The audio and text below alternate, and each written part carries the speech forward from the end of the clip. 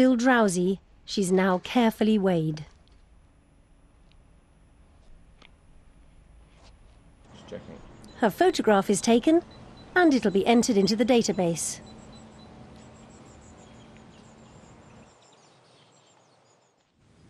And then it's back to the rest of the troop up on the rock.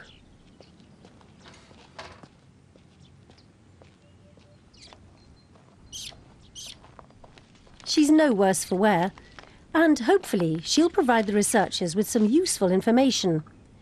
They'll look for markers in her DNA that might link her to a specific troop of macaques in North Africa. So is the rock the last home of a vanished European, or the only home of an African interloper? Soon, these mysterious monkeys might give up their secret.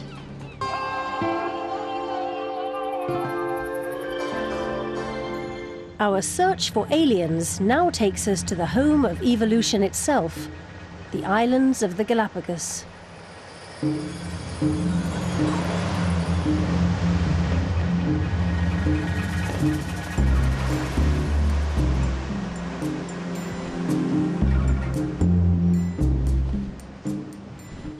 Actually, every animal here is an alien of sorts. When these islands erupted from the sea, they were barren and lifeless. All the animal life here either swam, flew, or drifted across over the past 9 million years.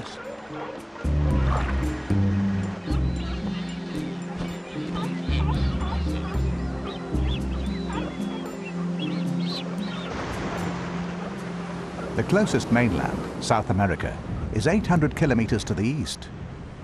But reptiles can withstand long periods without food and water, and are thought to have been among the first aliens to arrive.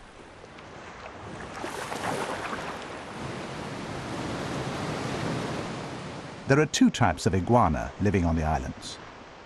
This is a marine iguana, and as its name suggests, it lives by the sea. Living inland on several of the islands is the second type, the land iguana. The two types, marine and land, are thought to have evolved from a common ancestor that somehow floated across from continental South America.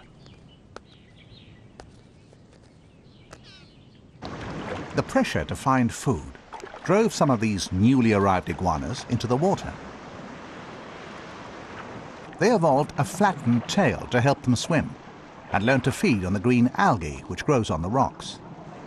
Their claws became long and sharp to prevent them being swept away in the strong currents. They also developed a blunt snout so they could tear off the algae more easily.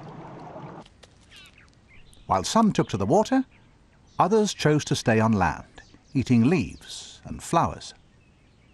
The distinction between the two was well documented, until a third type of iguana was recently discovered on a tiny island called South Plaza.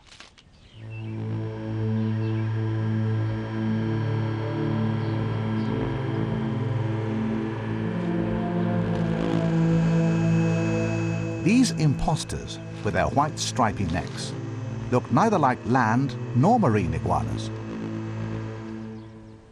So what are they?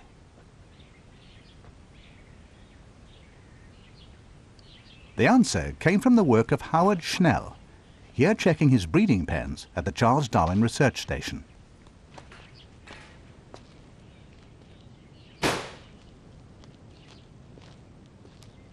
Attacked by alien creatures, that's cats and dogs, brought to the islands by sailors and settlers, the iguanas have died out in much of the archipelago. And so Howard now breeds land iguanas with a view to repopulating the islands where they're extinct.